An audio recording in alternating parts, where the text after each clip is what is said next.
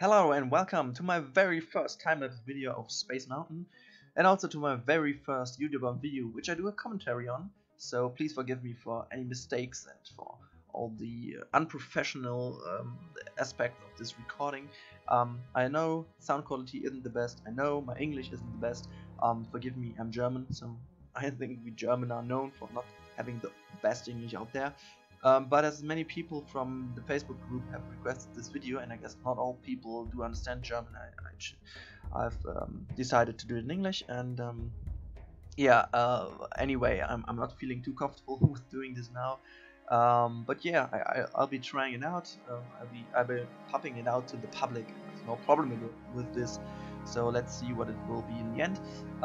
Yeah, originally I planned to release the time-lapse without any commentary, but watching it here, I figure out it's kind of boring. Just with the music, 11 minutes, just watching the time-lapse is kind of boring. So I thought, yeah, maybe try it. Just speak something into your microphone, which isn't the best. Yeah, I know, as I already said. Yeah, so this is the first time-lapse. As you can see, nothing special going around in the background. I'm just setting up the basic layout of the dome, and then just putting some supports to the sides of the building, just to have, first of all, it's kind of looks great, and the other one is to make it feel a little bit more like in the real world. And yeah, besides some notes, I'll be building the Disneyland Paris version of the Space Mountain, not the one in the United States. It's the one on, just that's funny, I mean not the one in the Walt Disney World, or not the one in California, it's the one in Paris. So yeah, because there are more in the United States. Yeah, here also nothing special. I'm doing the wood supports to it. I've decided to take the wooden parts for the most part of this building, because in the real Space Mountain in Paris there is, I guess it's metal, like metal patterns, also going from left to right. Not sure about that, but I thought the wooden patterns here came very close to what it is in the original version. Unfortunately, there's no possibility to change the color of them, so yeah, I just choose to take the wooden one. I will do some elements to make it a little bit more like the realistic one, like some decoration in the end, but this is it. So yeah, after I've done the basic tube, I wanted to figure out how it will work with boost, not knowing at this stage that the boost isn't working in this alpha build. So yeah, I'm just messing around with the layout, not knowing that it won't work, and so please forgive me for this, but I thought maybe I just leave it in, because it's like failing all the time, and not knowing that it isn't working.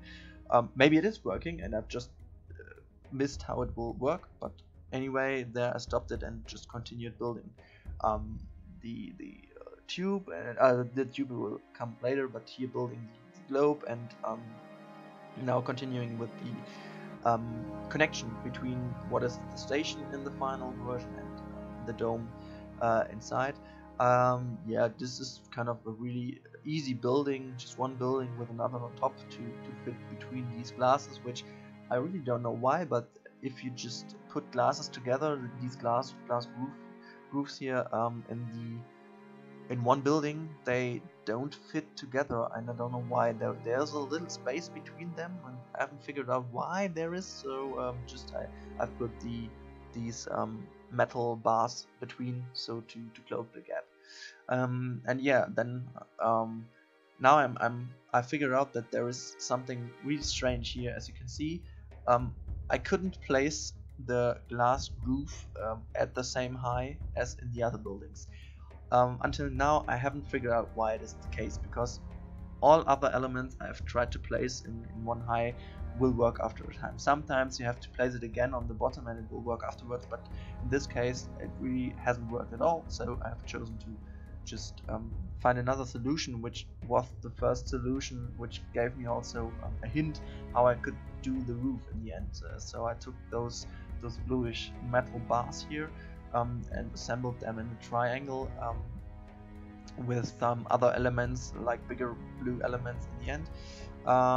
It worked out pretty well, but to be honest, I hope that we will have in future builds the possibility to maybe scale some things, or maybe have some elements which can be dragged in every direction, like in every shape and so on, because this was really frustrating here, trying around with all these bigger assets here, and it kind of looks good in the end, but honestly I don't know how many elements are already in this here just for the roof. And as I've already said on Facebook and here on YouTube, the performance in the end was really crap. I know, I think the game wasn't intended to pump in as much objects as I did, but to be honest, it really was like at the beginning here you can see under recording, I went up to I guess I locked it at 30 FPS, because in the beginning of Planet Coaster Alpha I had around 70-80 FPS, and yeah, after the building was set and everything worked, I got to 18 FPS, I said. I think, and this is really, well, yeah, a drop of FPS, which is really unlikely, because yeah, this was the only bigger building here in the park. I had some other buildings here, but not like putting in objects like I did here. So yeah. Yeah, going on with some explanations in the background here, you can see I'm doing the basic layout of the roof, and there it is also important that I've chosen to take these wall elements with always 2 walls, because then I could take the middle axis to put on the roof support here. In the beginning I thought maybe I should do 3 walls at each part for the dome, but it kind of felt like it will be too big in the end. And yeah, and doing the roof I also noticed, yeah, it would have been a little bit problematic if I would have chosen to take 3 walls next to each other, because then there wouldn't have been a middle axis. Like you can see here with these blue elements, I put them on both sides, and it really didn't work out, because it just didn't work out like a triangle. I will remove them later on because they don't fit together. And so yeah, afterwards I started to think of the tube which will go up the hill. And just to be honest, but this is one point which is important for all the following episodes also. This is not a video where I've tested a lot of things before and then built the final one. It is really on the fly. In the video you will always see like I'm failing several times with several buildings, and also with this one here. Unfortunately, you will see now a little gap after doing this here, because I don't know why I just failed to stop or to start again recording, and so the whole time where I really built these parts for the tube are missing, unfortunately. Yeah, you can see, but you can see the basic idea how I did the tube.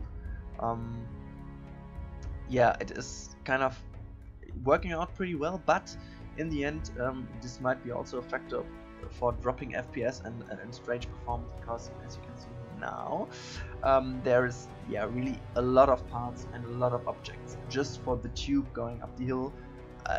I guess there are around 2,000 of these just concrete bars just to make this looking like a tube. And really, I guess the game was not intended to work with these elements like this, like all the people do, like Ugamona and Silverette, and I hope I pronounced the guys correctly.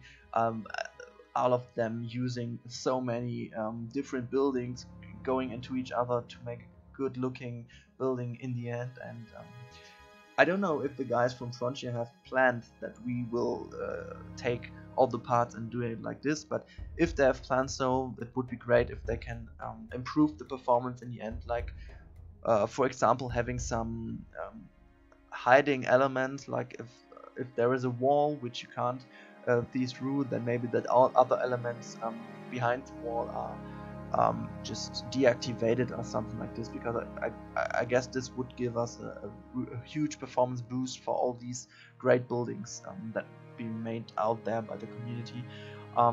Really, this game, also to make a point there, it is absolutely amazing for an alpha. I mean, I've played a lot of AA plus titles which have been really worse than this one here. This is only an alpha, and this is really a great thing.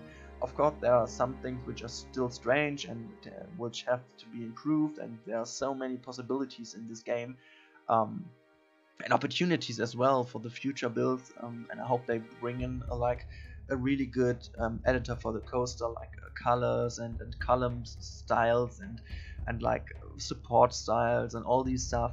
But really, also in this early stage, and I know coasters aren't really in the alpha as well. It's just like a cheat activating to have coasters, but also they're working pretty well. And to be honest, they work better than they do in RCTW, sorry, German.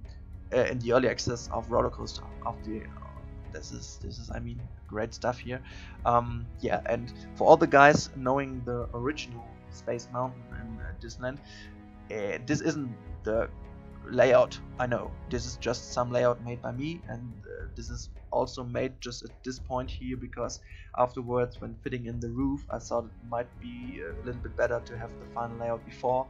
I'm not too happy with the layout, to be honest, afterwards, because it is kind of a good layout, but there are some parts in it where it isn't that smooth as I've wished it to be.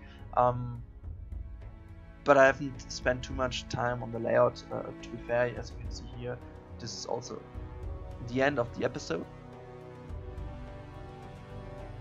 And it's me again. Yeah, this was the end of the first episode, and I thought I might just do a little ending take here because I just was interrupted and a little bit surprised by the end of this episode. And to be honest, I was also quite kind of happy with the recording before, so I thought I may save it just by doing such a kind of end screen here. And yeah, I hope you like it. And if you want to see how it will go on in the future, just subscribe and follow the stream.